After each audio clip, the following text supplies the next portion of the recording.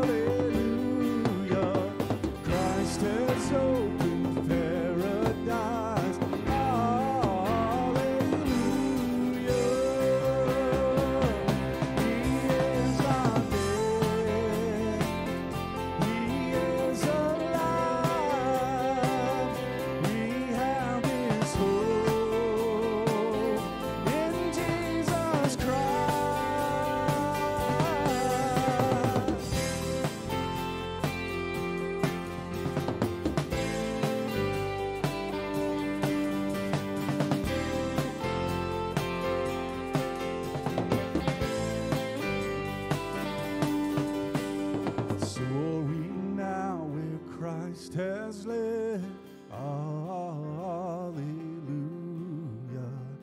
following our exalted head, hallelujah, made like him we rise, hallelujah, miles across who breathe the sky,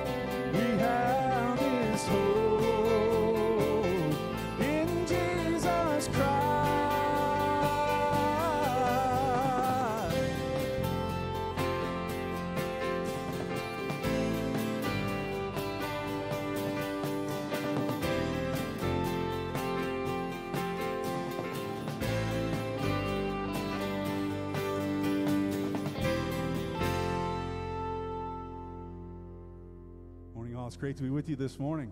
Your voices sound great. Sounds beautiful up here. Let's keep singing.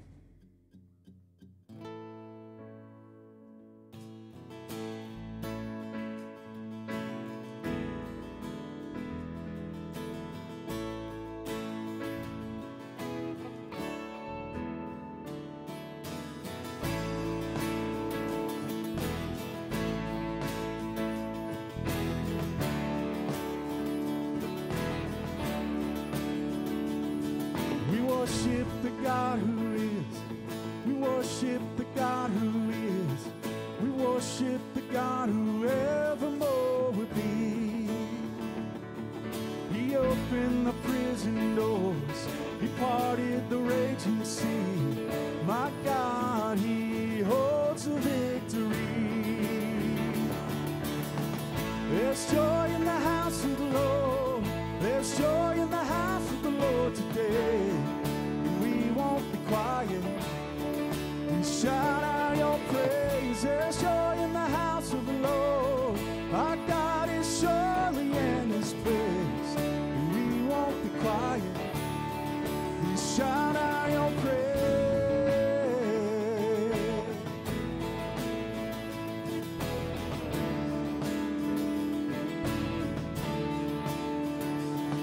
We sing to the God who heals. We sing to the God who saves. We sing to the God who always makes a way. 'Cause He hung up on that cross and He rose up from that grave. My God still rolling songs away. There's joy in the house of the Lord. There's joy in the house of the Lord today. And we won't be quiet. We shout out your praise. There's joy in the house of the Lord. Our God is surely in His praise. And we won't be quiet. We shout out your praise.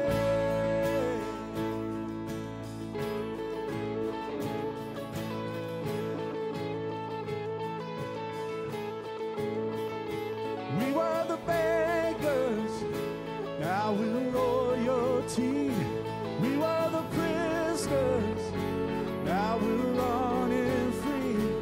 We are forgiven, accepted, redeemed by His grace. Let the house of the Lord sing praise. Sing with me.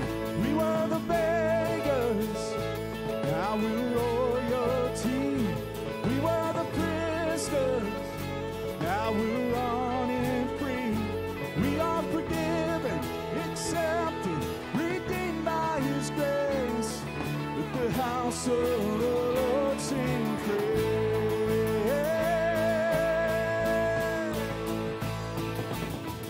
There's joy in the house of the Lord. There's joy in the house of the Lord today. We won't be quiet. We shout out your praise. There's joy in the house of the Lord. Our God is surely in His place. And we won't be quiet. We shout out your praise.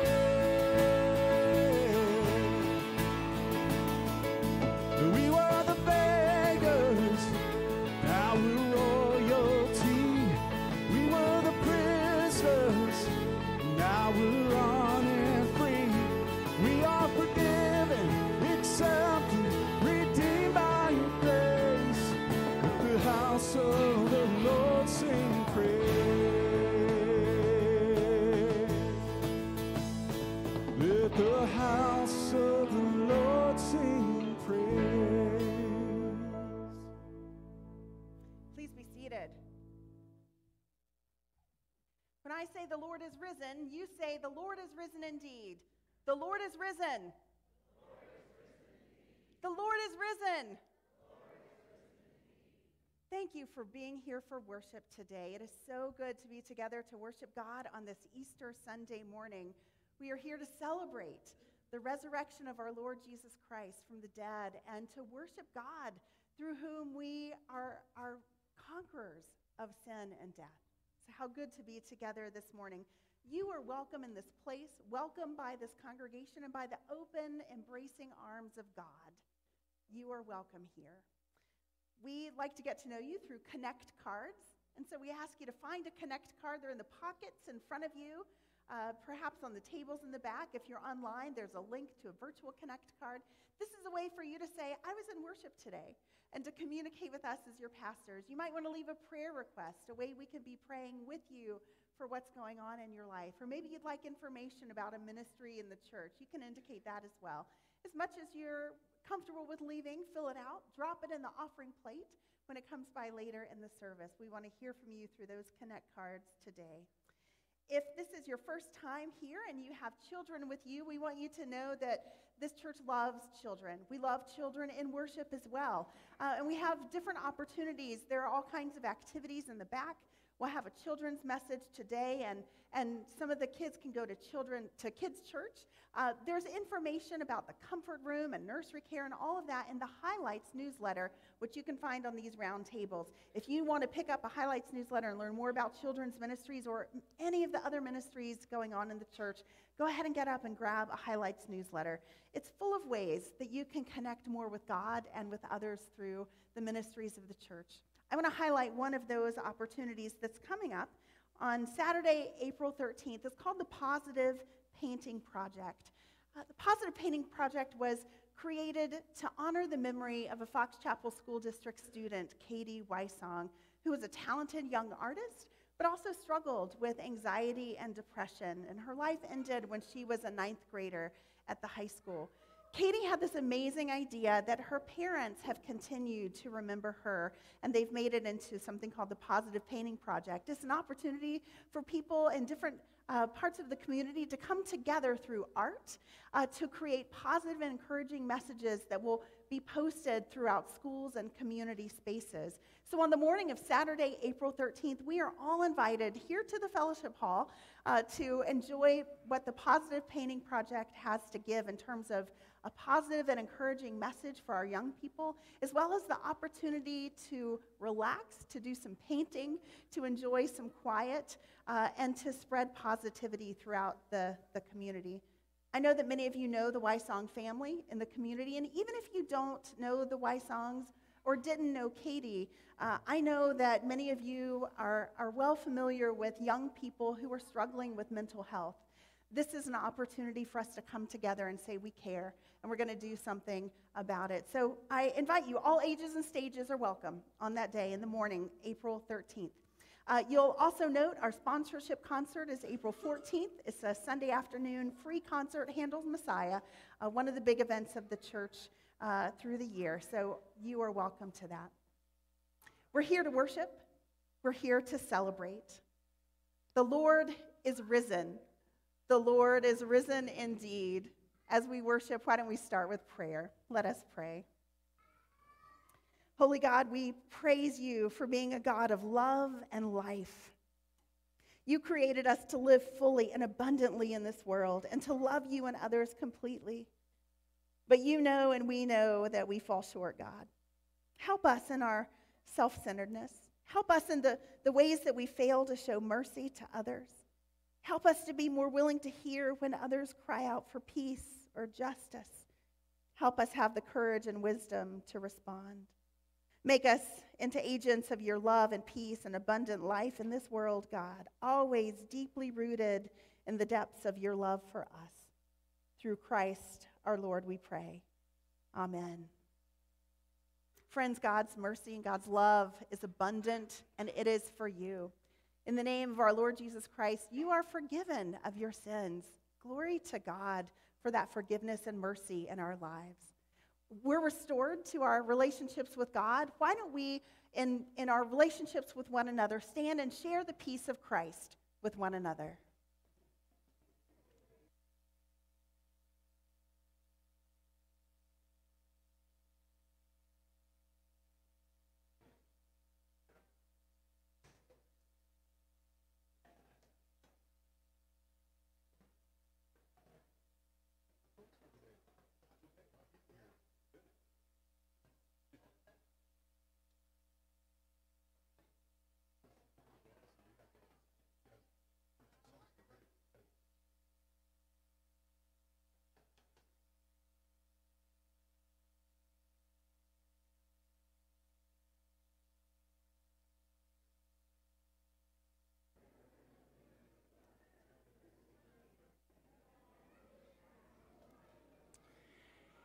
Good morning, everyone.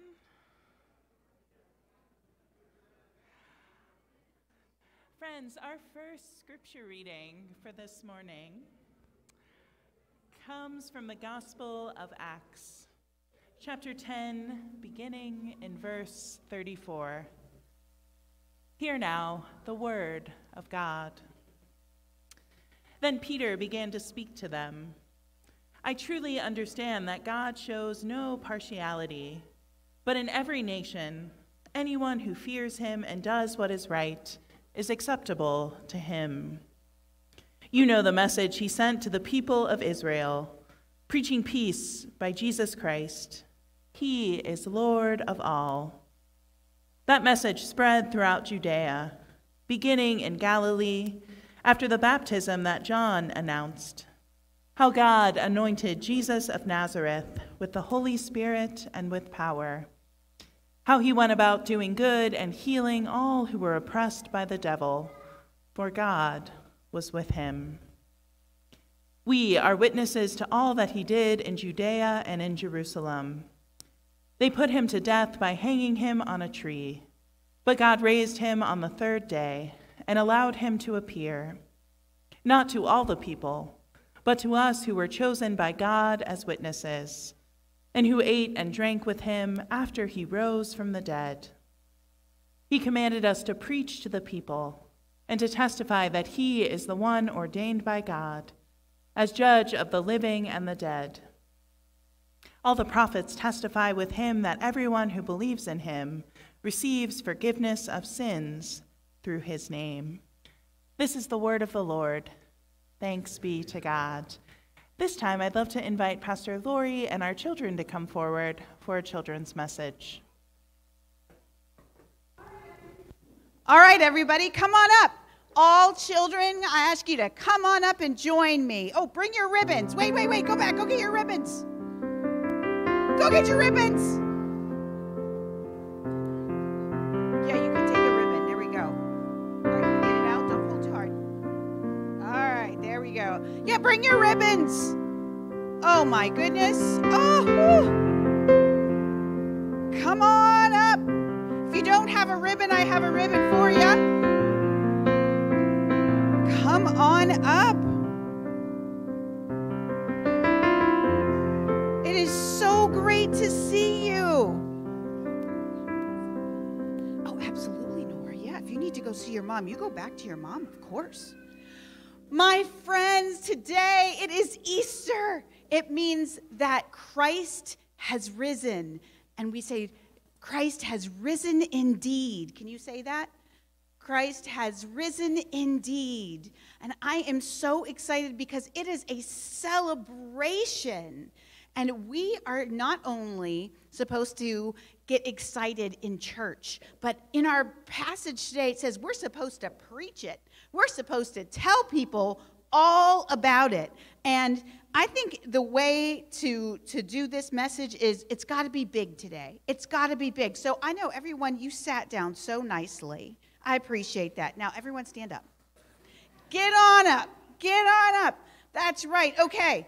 Take your ribbons, all right? I'm going to say, Christ is risen, and then you guys are going to say, Christ is risen indeed, but I want you to be like, woo! Like, you know, and then we're going to end it with a big, woo! All right? So, you guys ready? Turn to it. Turn to everyone. All right? And then any children of God out there, child of God out there who wants to join us in, like, making this a celebration, join us. Christ is risen. Christ is risen indeed. Woo! Okay, let's do it one more time. Christ is risen. Christ is risen indeed. Woo! That's right. It is a miracle that Christ died and he rose again for us. Let's pray. Lord God, we thank you that you give us reasons to celebrate. Lord, help us to preach it out like Peter did on the day of Pentecost. Lord, tell us or teach us how that we can get this message everywhere, that Christ is risen indeed. Amen. All right. All those who are age 3 and up are welcome to join us down the stairs for our children's time.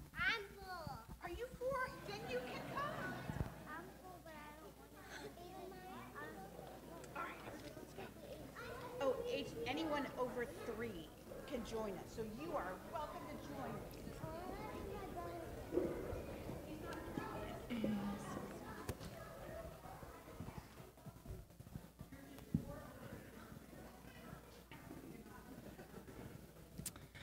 Oh.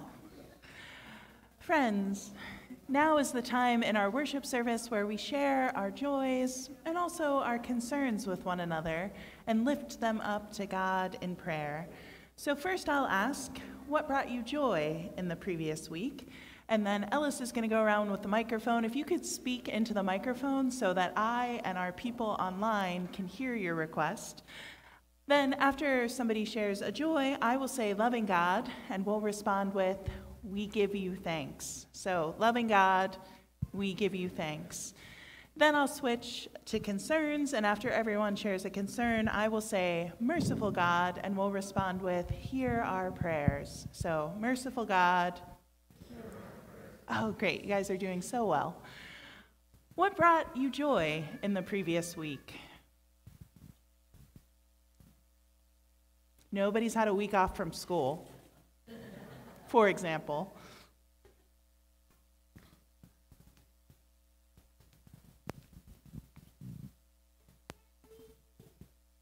Just having the kids home for spring break and also adult children from college and family and friends who have visited. Yes, for opportunities to gather with family and friends over this spring break. Loving God, we give you thanks. Alice, over there. I had the opportunity this past week to go to a Baptist revival, and I just want to thank the Lord for different ways of worshiping Him and for that opportunity. Yes, one of my favorite things about Holy Week is the opportunity to worship God in ways that maybe we don't always on Sunday morning, and we're grateful for what those expressions take place. Loving God, we give you thanks. All right, let's transition to concerns. What concerns do we need to lift up to God this morning?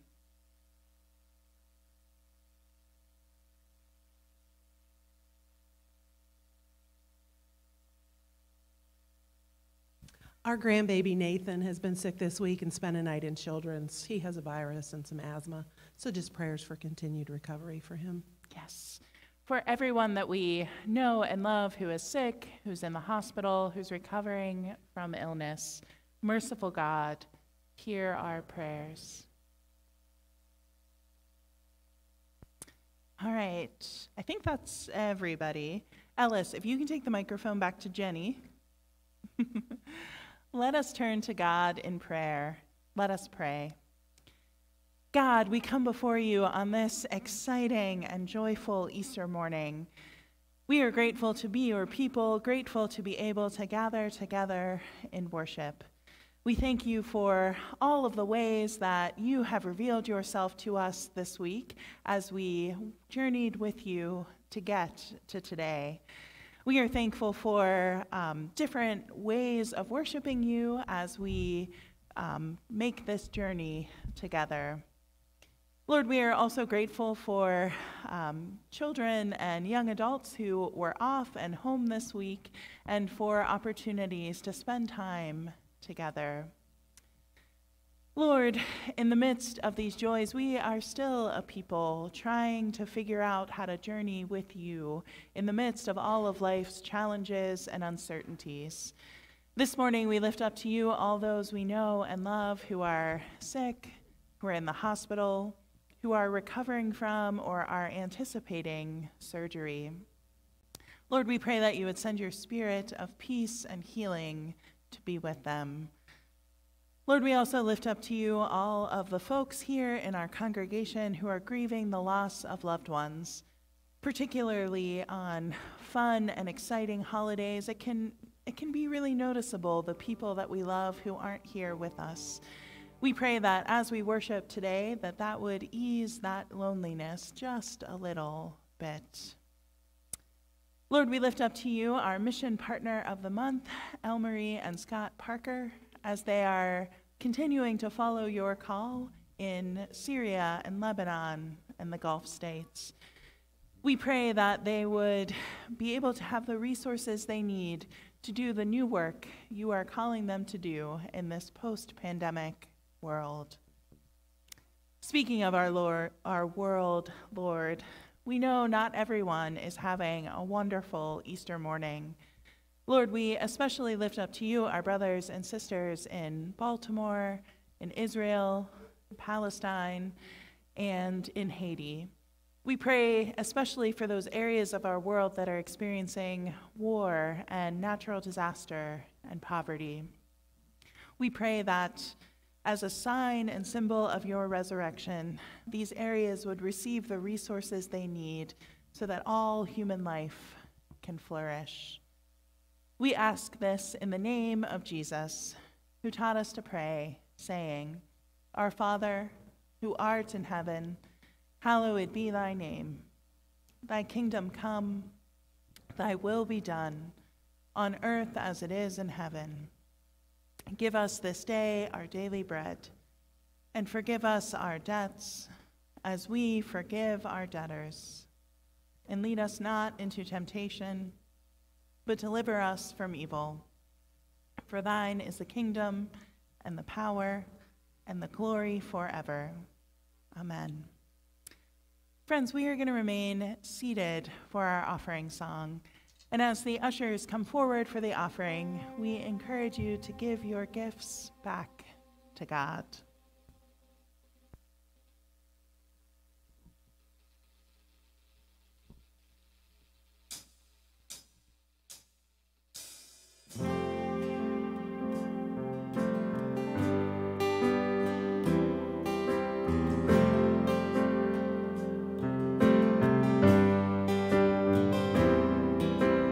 Heaven to earth, our Savior came. For us on a cross, He bled and died. And from the cross to an empty grave, He rose to life. He rose to life.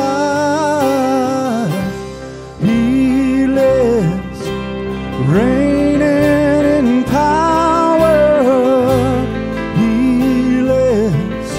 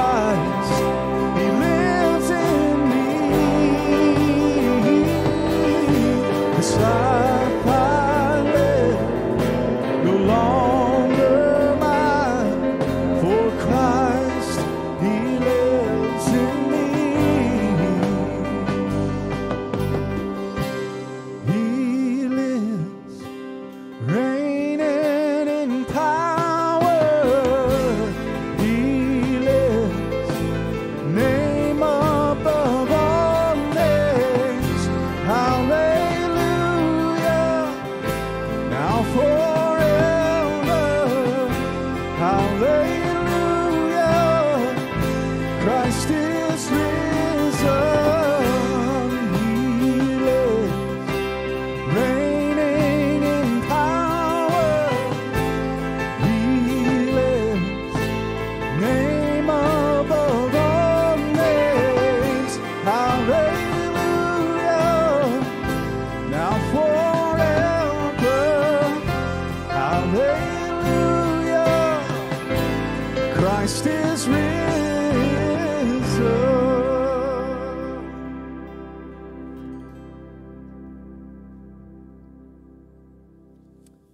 Amen. Hallelujah. The Lord is risen.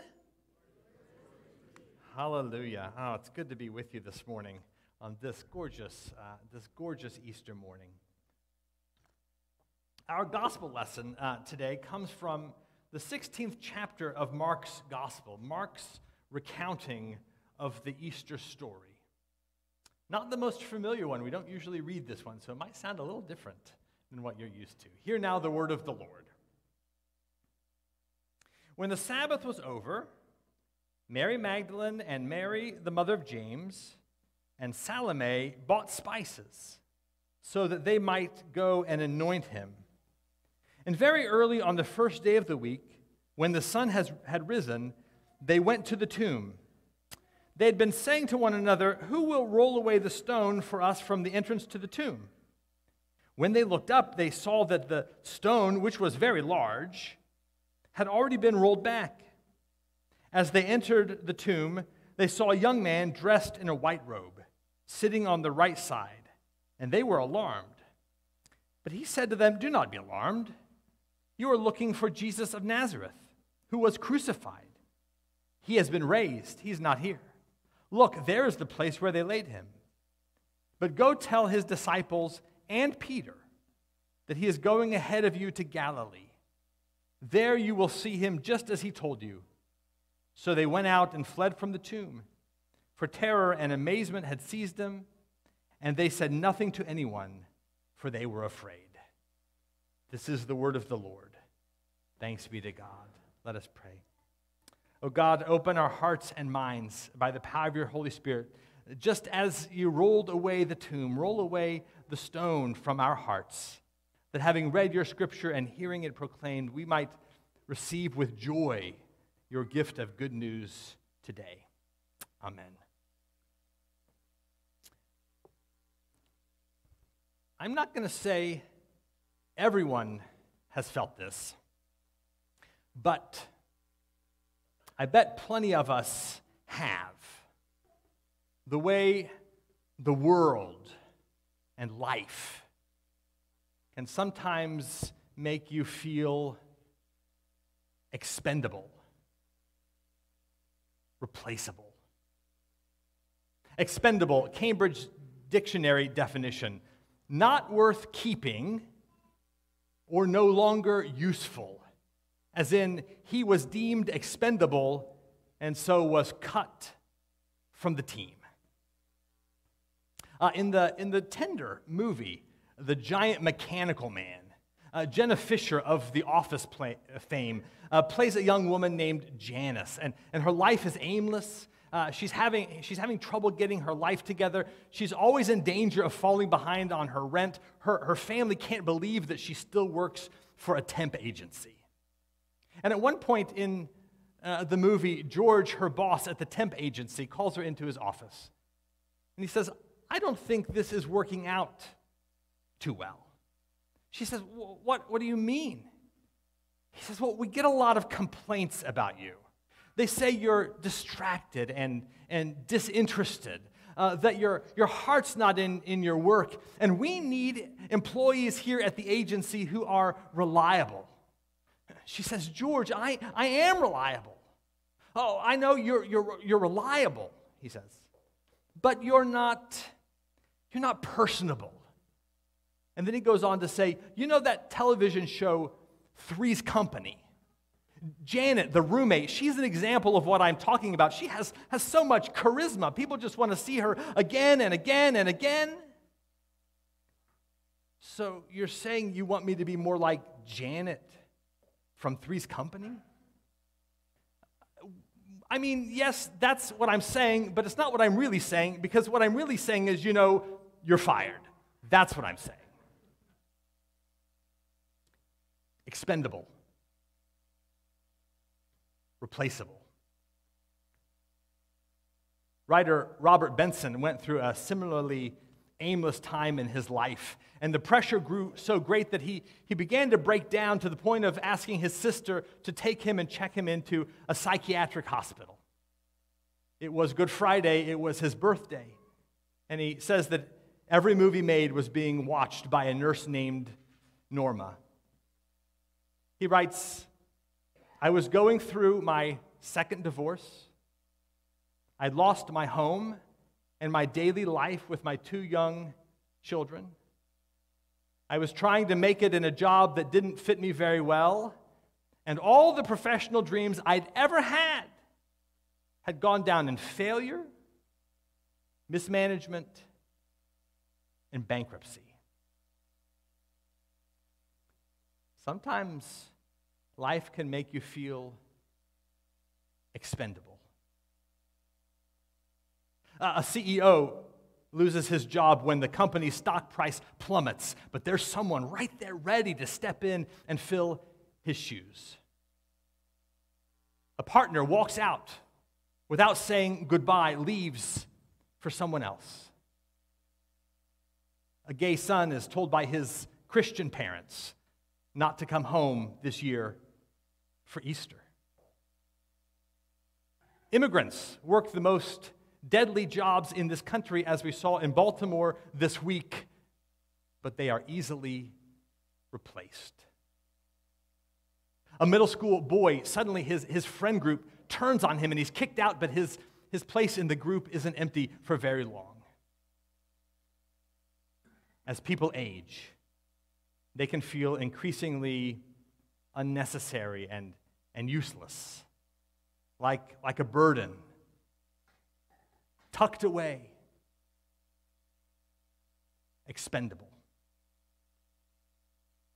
Presbyterian minister and writer Frederick Buechner's father died by suicide in 1936. A few days later, they found a note scribbled in the last page of the novel Gone with the Wind, which had just been published. "Give Freddie my watch. Give Jamie my pin. I love and adore you, and I am no good." Expendable. Not worth keeping or no longer useful. And sometimes life can make us feel that way. Peter, he's not, did you notice? He's not at the tomb with the women that morning, and it's not a stretch to imagine where he is. He's off someplace hiding, feeling like a failure, like he's no good, like he's expendable. Oh, it used to be so different. Those early days in Galilee when they were just getting started. The enthusiasm with which he said yes and threw everything away so he could follow Christ. The hope, the possibility. And he mattered then. Jesus had even given him a new name, Peter. It meant the rock, the steady one. It was a badge of honor. And then the events of last week. They ate the Passover dinner with Jesus in that upper room, so intimate, so close. And Jesus said some things that didn't really make sense. This is my body. This is my blood. One of you will betray me. Peter, you will deny me 3 times before the cock crows twice. No, he thought, that can't be. He said, even if I have to die with you, I will never deny you. And then after prayers out in the garden, soldiers show up to take Jesus with their swords. And they were afraid. What were they supposed to do? The soldiers were there with their swords, and so they scattered. But Peter stayed close in the shadows, following along. And as Jesus was interrogated all night long Peter was out in the courtyard around the fire, and there was a girl there, a servant, and she stared at him suspiciously. "Weren't you one of them, the ones with Jesus of Nazareth?" "I don't know what you're talking about," he said. And a rooster crowed in the distance. And so she started saying to others, "I know it. He was one of those, one of the ones with Jesus." "I don't know the man," Peter said. She looked right at him. "You are one of them." "I am not." And at that moment, a rooster crowed for the second time, and he remembered Jesus' words. And the Bible says, he broke down and wept. And that's the last we've seen or heard of Peter. Broken down, weeping. Peter's not with the women at the tomb that morning. He's nowhere to be found, off somewhere hiding. Maybe he's writing a note for his friends. "Go on without me, just forget about me. I am no good."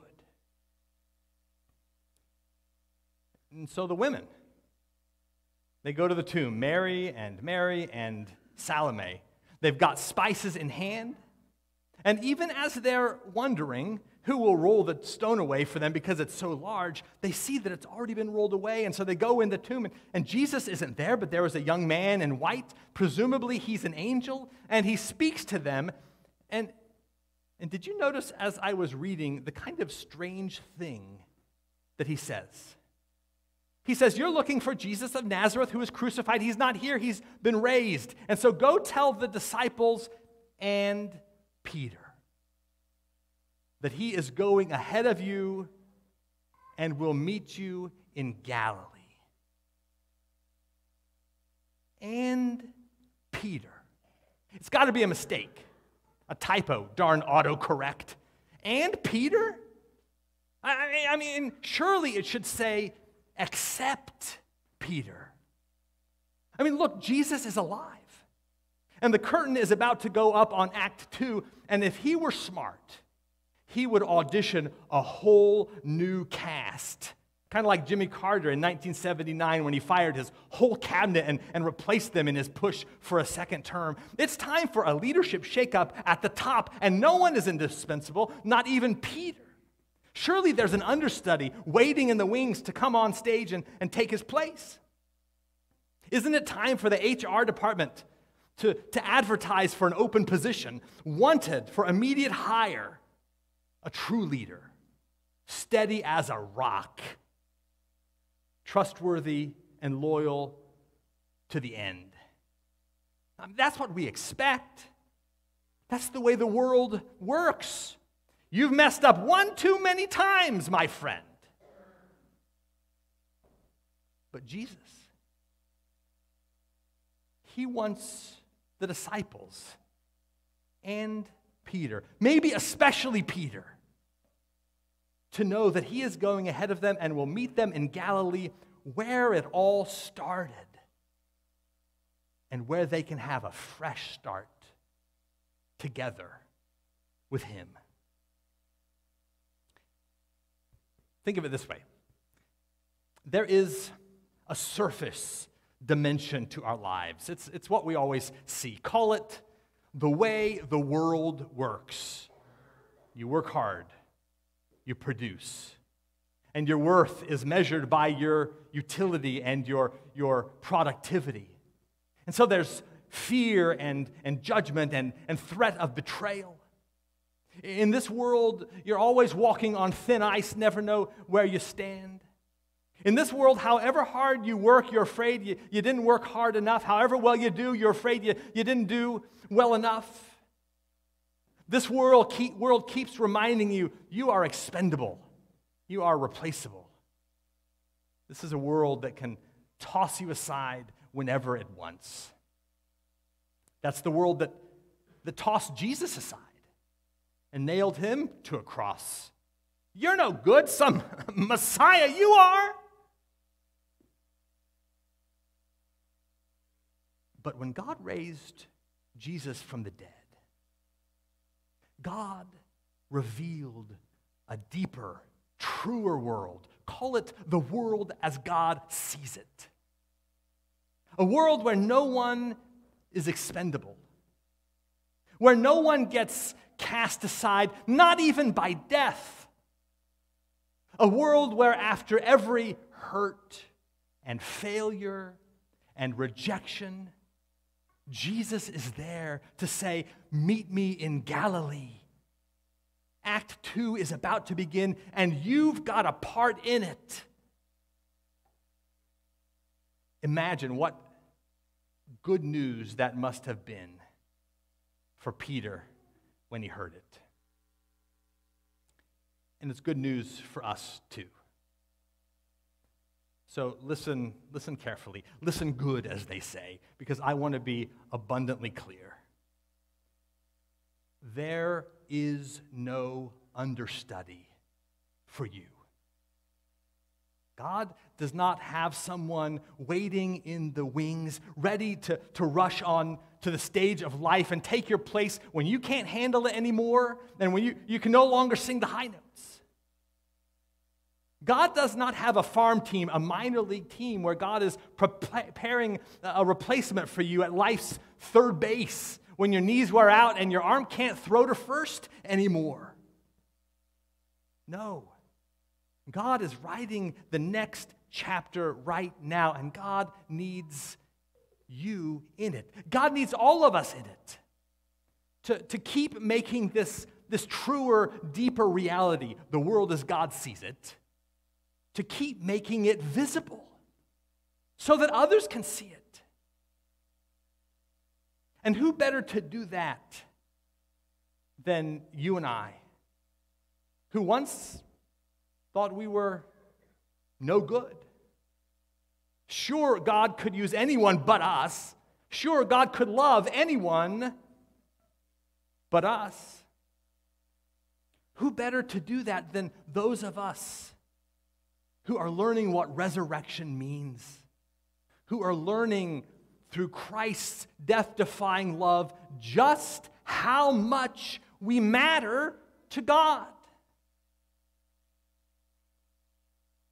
Go, tell the disciples, I will meet them in Galilee, where we will start anew in my love. Stephen is having coffee with his pastor. She says he looks like a movie star. He's a vice president of a Fortune 500 company, holds a statewide office, and he lives in one of the fancy lofts downtown. And she says he's still a hot mess of low self-esteem issues. All this success, and he's sure he doesn't matter. She's recently preached a sermon about God's love, and he wants to meet and talk about this. So they're sitting in the basement of the coffee shop, sipping their lukewarm cafe lattes, and he says, I wonder what my life would be like if I really believed this. What would my life be like if I weren't always scared? What would my life be like if I really believed I was totally and completely loved by God? Go, tell the disciples, and Peter, and Stephen. I don't know how you all feel about writing in your Bibles. Some people don't like to do it. But if you're okay with it, I would suggest going home after the service and getting your Bible and turning to this verse in Mark chapter 16 and marking out the name Peter and writing in your name. Go, tell the disciples and Brenda and Chet and Christy and Jim and Beta and Kate and tell them I will meet them in Galilee, where we can start anew in my love. Every moment is Galilee. Right now, Jesus is ready to meet in each moment and assure us of his love and start afresh. Each moment is Galilee. And that means this one is too. Right now. Right now. The Lord is risen. Alleluia. Amen.